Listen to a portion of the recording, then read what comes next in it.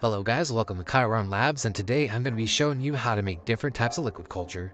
So I have some Karo, honey, light malt extract, and my master's mix. We also have a couple stir bars, and a couple marbles, and a 1/4 teaspoon measuring cup. So to start off with, I'm going to be using 4% Karo, which is 20 grams, same thing with the honey.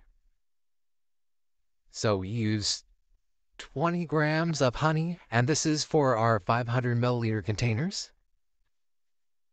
Next, I'm going to be using the light malt extract, and I'm going to be weighing out 1/4 teaspoon, which is about a gram. So you'll use a gram of malt per 500 milliliters. Same thing with the master's mix. 1 gram per 500 milliliters. So in this medium bottle, I'm just going to put a couple marbles in there, and this one will have our Karo in it. There's easier ways to add the Karo and honey. You can just put it directly into the jar instead of weighing it out like I did in the video. Again, you want to use a 4% sugar ratio per 500 milliliters with your Karo, honey, and corn syrup. Next, we're going to move on to our light malt extract. So I originally weighed this out for 500 milliliters of water, but I decided to use one of these bigger jars, so I'm going to do 1,000 milliliters. So again, for each one of these, I just added 1 extra scoop. Again, the scoop I'm using is 1/4 teaspoon.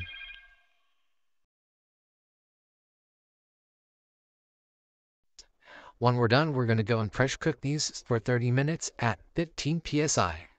So right here, I'm adding about 2 to 3 inches of water at the bottom, and then I'm going to heat it up. Once you have your pressure cooker heated up and we have steam coming out of the top, then we can put our weight on there. Once we hit our 15 psi mark, then we let it cook for 30 minutes. Here are the results. We have our controlled water, we have our Karo, our honey, our light malt extract, and our master's mix.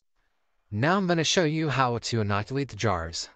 So the first jar is just water, and I did not add a air vent to this, so now it has negative pressure, and what will happen is it will suck up a whole syringe without you pushing the plunger down. So you'll see as I back up, the syringe is actually pulling down by itself.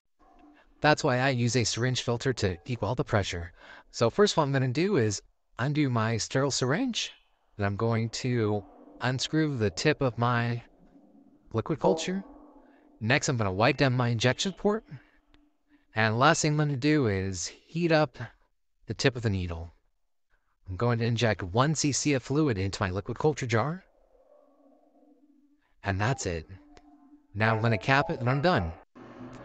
If you can, you should try to stir this around once a day, if not twice a day. And after about a week or two, your liquid culture will start looking thick and dense like this. Anyways, if you found this video helpful, please share.